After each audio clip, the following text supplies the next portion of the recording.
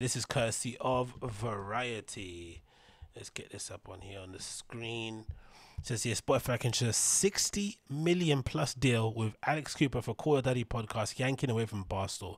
When I saw this news, my jaw hit the floor. Not because of the amount, but because the podcast in question. Because there was a period of time when obviously Call Daddy went through their drama a couple of years ago or a year ago. I'm not sure when it was. When obviously it was two girls, Sophia and this girl called Alex, and they had a bit of a passa, a little bit of a button of heads, which eventually led to them both splitting, and then led to Alex Cooper staying at Barstool, taking the deal that Dave Portnoy gave her, kind of seeing out her contract, for lack of a better term, to kind of simplify it. Dave Portnoy kind of, because I think what was the issue at hand, if I'm not mistaken, I don't know what it was. Maybe it was money. Yeah, it was money. They both didn't think, which is always the issue, isn't it? This is what made it funny when Joe Biden kept telling everybody, all the fans, it's not a money thing. It's not a money thing. Yes, it is. It's always money. It's always money. It's always money. So they both felt like they were being underpaid because I guess for whatever reason, regardless of your kind of success, I guess under the Barstool umbrella, you're all kind of paid a flat rate, I guess, salary wise. I'm not getting, I'm don't know the details. But then over time, obviously, Dave Portnoy saw the value they brought to the company, the amount of merch they were moving, all this stuff, downloads are getting plays, and allegedly the downloads are comparable to what Joe Rogan gets, right? So for two girls just yapping about their sex lives to get as many downloads as Joe Rogan, who sits down with, some of the smartest people in the world for 3+ hour conversations, and this is like a heavily edited hour tops podcast. It definitely goes to show that they had definitely something, right? They had lightning in a bottle, so it's definitely a thing. And then obviously they felt like they were getting underpaid. They went to the negotiation table. Somehow within that negotiation, the two girls fell out. I guess they kind of maybe had a silent agreement that they were both going to walk away, but then Sophia walked. Alex didn't. She stayed, which might have seemed like a snake move. I don't know.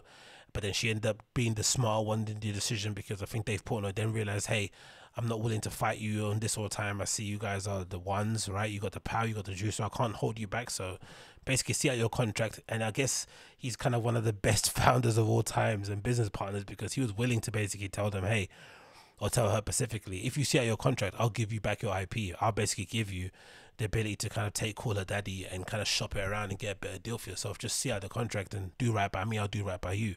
She did right by him, it feels like, and then now she's got this $60 million plus deal with Spotify. And what made my jaw hit the floor was the fact that I listened to a bit of it prior, when they were both on the show, right, Sophia and Alex, and again, it's not for me.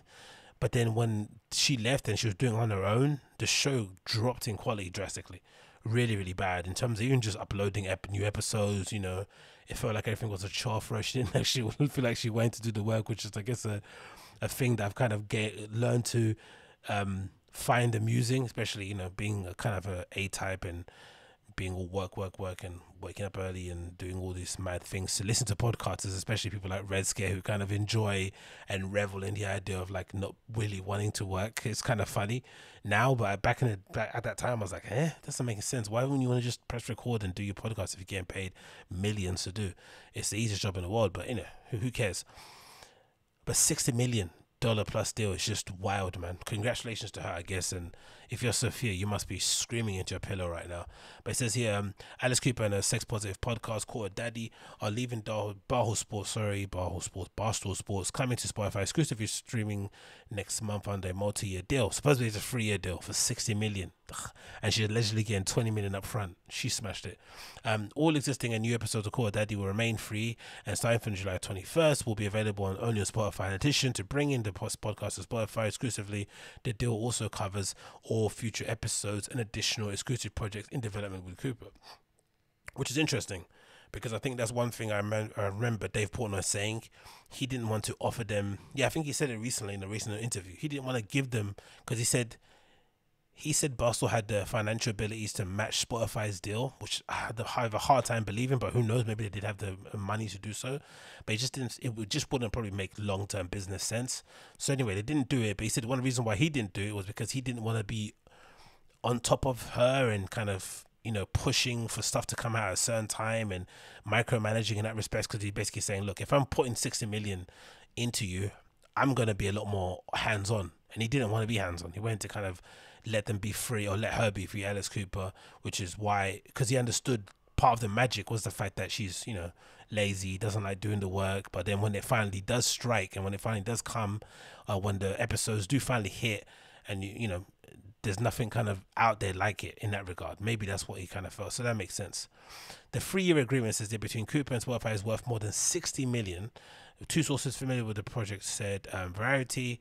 This makes Spotify's biggest exclusive deal for a woman-led podcast to date. The Wall Street Journal, which first reported talks, had pegged the deal at around 20 million. The deal does not involve Barstool Sports, which is the home of Call Her Daddy since 2018. Going forward, Spotify will produce Call Her Daddy with Cooper. So definitely might see a change in direction of content or what she's doing. But then the future project things are interesting. I want to see what she ends up doing there. If she ends up kind of taking on more of a senior role inside the company or whatnot. Or maybe it just might end up killing the podcast. You don't know.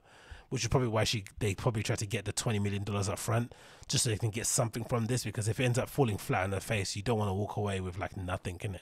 Because it's all tied up in guarantees and whatnot. So it says here, it continues.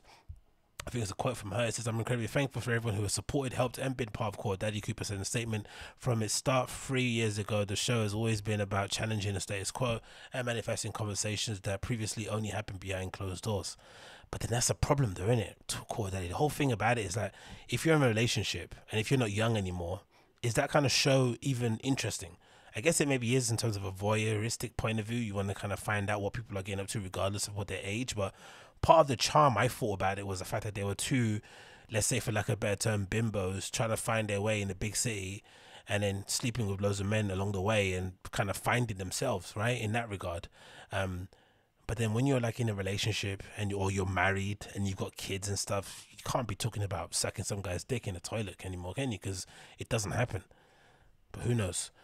Call Her Daddy has consistently ranked in the top 15 podcasts across all platforms this year and was number 5 most listened to podcast on Spotify in 2020.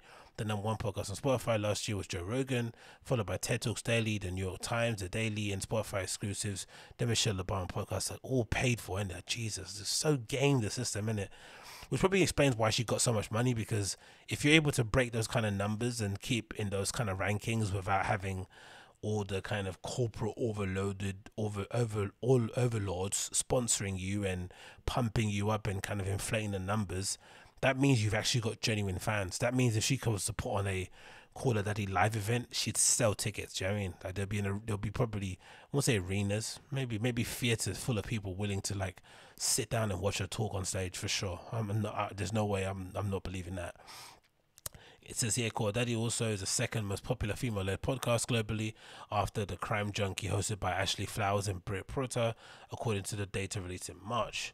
Spotify's deal locking up Call Her Daddy bring another hugely popular podcast on the stable shows, joining the Joe Rogan Experience, the Dak Shepard Armchair Expert, coming to Spotify exclusive on July 1st. Spotify also signed exclusive deals with partners including the Obamas, the Prince Harry and Meghan Markle, who gives a shit, and it has also acquired companies like Gimlet, Anchor, Pyrocast, Megaphone, as well as Ben Simmons, The Ringer. This also makes you think why, this also kind of, if anything, paints Joe Budden and his kind of whole fuck up with Spotify in an even worse light, if the fact that they were able to do deals with all these different people for varying amounts of money, and Joe Budden wasn't able to secure a deal for himself and his friends and make them millionaires.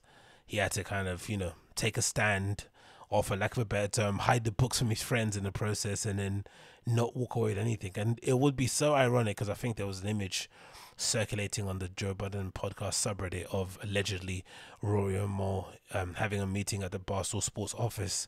It would be there'd be so much kind of karmic sort of justice if, Rory and Moore's podcast ended up under the Barstool Sports umbrella, and then somehow along the process they end up getting bought out, or they end up kind of getting a deal with Spotify further down the line because they were getting crazy numbers after they did their deal with Barstool, or they just end up getting a crazy contract from Barstool to keep them there. That would be typical, innit, of the universe, of saying, hey, this is our way of telling you, Joe, that you fucked up.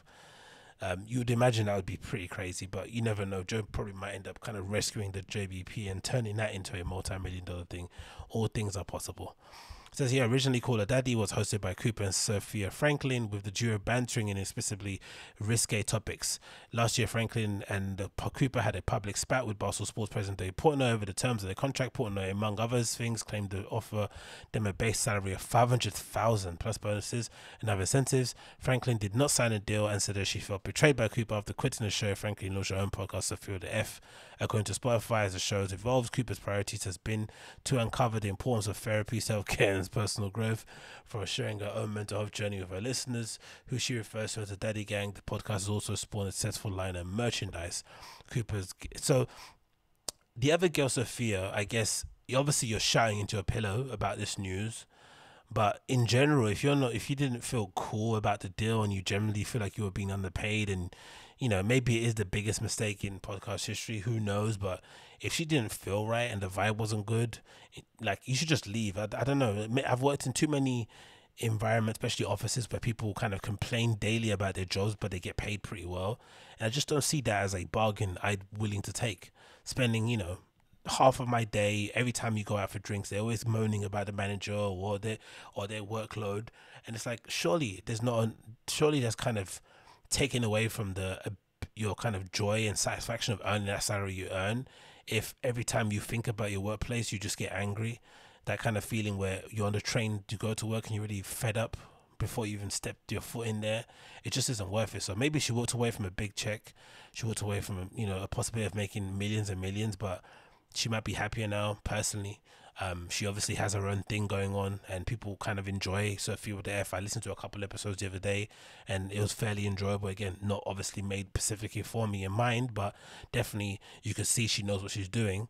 So if that's the case, and they both were able to kind of, obviously Dave Portnoy kept saying that Alex Cooper was the genius behind the brand, but they've obviously both got something in terms of media and in terms of presenting themselves on social media and on socials, and in that sense, I could still see a scenario where she could come back and do something on her own regard that could catch the public consciousness and become a cultural viral hit in that regard. And I don't necessarily think it's a bad thing all along. I don't think it's a bad thing at all. It continues. Cooper's guests on Call Daddy have included Mia Khalifa, Miley Cyrus, Ricky Thompson. The topics on the show have included reclaiming your power after experiencing trauma, sexual fluidity, self-love, debunking mental health stigmas. This is probably everything that you wouldn't want to hear at a house party, isn't it? You probably want to make you leave it's the kind of topics that would kind of get you chucked out of certain groups at a house party if you had the wrong opinions, isn't it? Oh, as a dude, these are not topics that you want to hear about. You continue to we'll be excited to welcome Call Daddy to the level of enthusiasm and buzz for listeners generated after each episode is emblematic of the magic of the podcast. Alex connects with a millennial and Gen Z generations while empowering her audience to openly express themselves. Cooper's ripped by the UTA, which brokered the deal with Spotify alongside law firm Hanson Jacobs. But Jesus, man, congrats to her, man. 60 million for in my opinion, a podcast that kind of feels like it was on its last legs. It wasn't really, it was kind of trudging along, and she's been able to kind of revive it, get a deal out of it. And again, it goes to show numbers really do count. Stats do matter in that respect. Whoever's getting the most downloads and listens and views will eventually be able to kind of write their own ticket, write their own check, and she's basically gone ahead and done that. And you can't hate on that, man. So congrats to her. Let's see Wagwan in it. Let's see Wagwan.